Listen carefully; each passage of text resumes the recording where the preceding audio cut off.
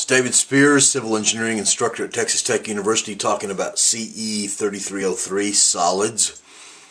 We're going to talk about axial force diagrams and torsion force diagrams. I think the two tie together nicely.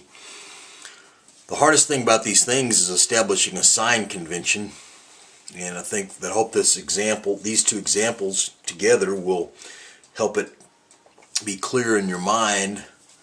The main thing I'm trying to emphasize here is the difference between external forces and internal forces. Internal forces resist external forces. So let's start off talking about the axial force diagrams. This was a homework problem. I have a bar with collars where I can apply additional axial force to 3.5 kip force in this point, to 1.75 kip forces there, and then a 1.5 kip force at the other end. Sum all those, I see that that's in equilibrium. Sum of the forces in the x direction is 0. So let's talk about sign convention for axial force. For the internal force of axial forces, I want to say that positive is tension, because tension it's a stretching, it causes an elongation, so let's call that positive. It causes the length to increase positively. Compression, just the opposite, causes it to get shorter, so let's call that negative as far as axial force goes. I then cut free body diagrams at the three sections in between where my external forces are applied. Free body diagram 1, I've got this 2 kip force at the end, and I've got my internal force FA at the other end. I want to assume it in tension and then let the sign tell me whether or not I'm correct, it's in tension, or the sign's negative, then I'm really in compression. Okay, I want to sum forces in the x direction. For this calculation, I want to assume positive is to the right. But this is only for the free body diagram. This has nothing to do, it's coincidental that positive to the right corresponds to positive because it's causing tension of my internal force assumption. Anyway, sum of forces in the x direction, positive to the right, is equal to 0. It's negative 2 because that's to the left, plus FA in the way I've assumed it in tension of the internal force. So rearrange that, I get FA is equal to positive 2. So that means it is in tension. I'll move over here to section 2. Got a free body, external forces, internal force assumption, positive tension because it's causing it to stretch and elongate. Same sort of sum of forces in the x direction equation with positive to the right. Sum of forces in the x is 0. Negative 2, it's to the left. 2 times 3.5 because it's positive to the right according to this sign assumption. Plus FA, which I've assumed is tension, which is also positive to the right according to this sign assumption. Rearranging that, doing the math, I get FA is equal to negative 5 kips. The negative means that my assumption of tension was wrong, so I've really got 5 kips of compression at section 2 between those two collars. Look at free body diagram 3.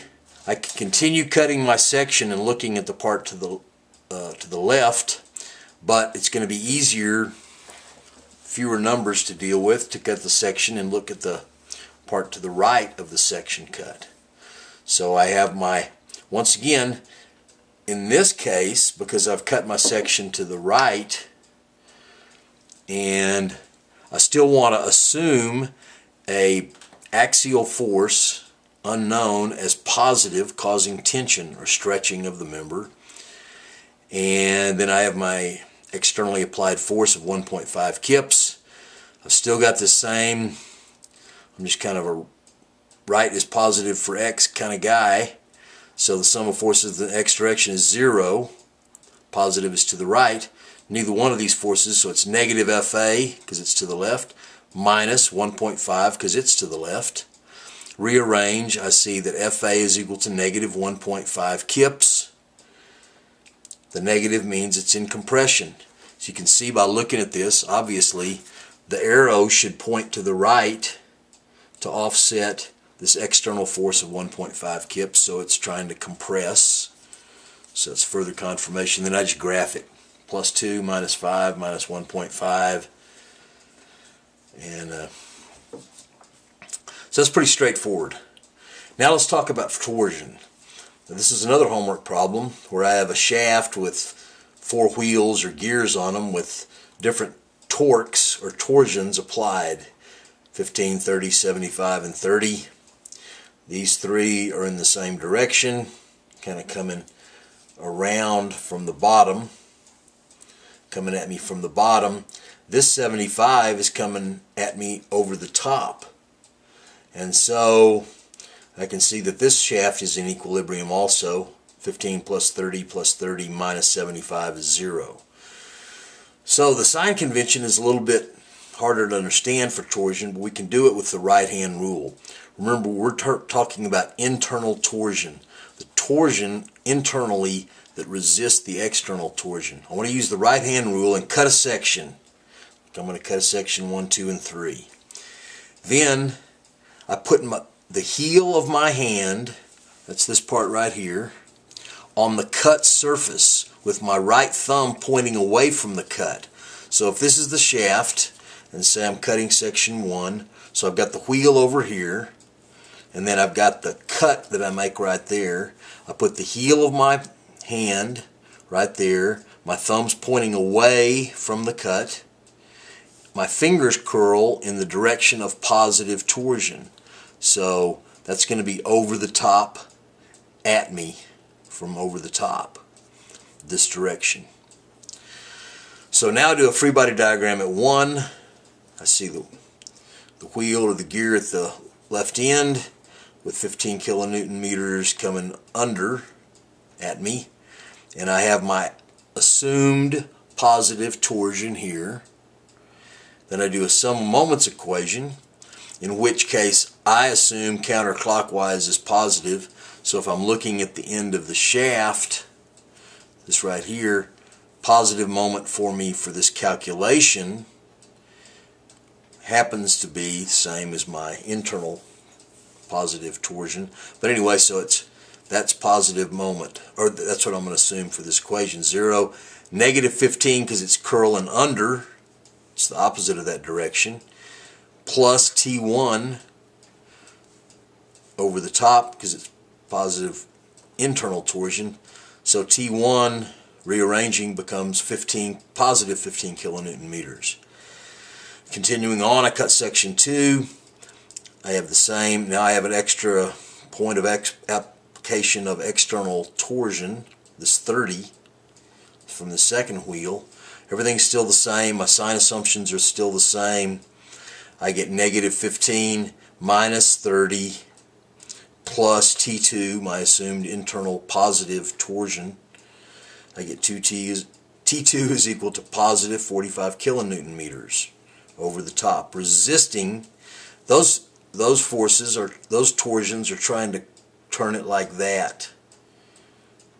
So this one has to resist it by trying to turn it back that other direction to keep it in equilibrium.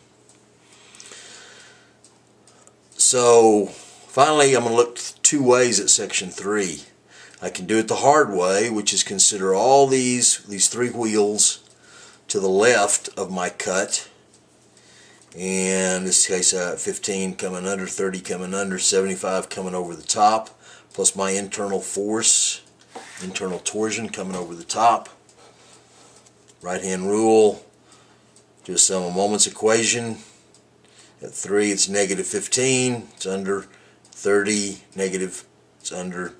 Positive 75, it's over the top, and my internal force is assumed over the top. So do the math algebraically, rearrange, I get T3 is equal to -30 kilonewton meters. So I've assumed that this is positive from right hand rule. So really the internal torsion is going to be the other direction, which makes sense because the bigger one is the 75, and I've got to resist that. the net that's greater, it's going to be I'm going to have to resist that as the dominant force. Okay, I can look at this, I can make my cut, and I can look at the section to the right, kind of like I did up here on the axial force diagram. So now my directions are going to be different. Just looking at this wheel on the left end, on the right end, I've got 30 kilonewton meters coming under, trying to rotate it like that. Then I put my right hand rule heel on the cut surface, which is now on the left end of this shaft. My thumb points away from the cut, and my fingers curl in the direction of positive torque, which is over the top, away from me. Then I do a sum of moments equation. Still, I assume counterclockwise is positive if I'm looking at the whole thing, so it's like that. Sum of that moments is equal to 0. It's negative T3 because it's trying to rotate it clockwise, and this applied external moment of 30 kilonewton meters is also trying to rotate this thing clockwise, so it's negative T3 minus 30. Rearranging, T3 becomes negative 30 kilonewton meters.